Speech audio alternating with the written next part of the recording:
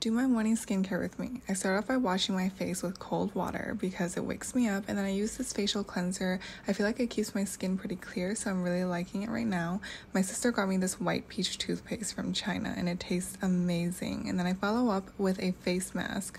I like to do this face mask before my makeup if I want my makeup to look extra good that day. And I am going to a wedding later this day, so that's why.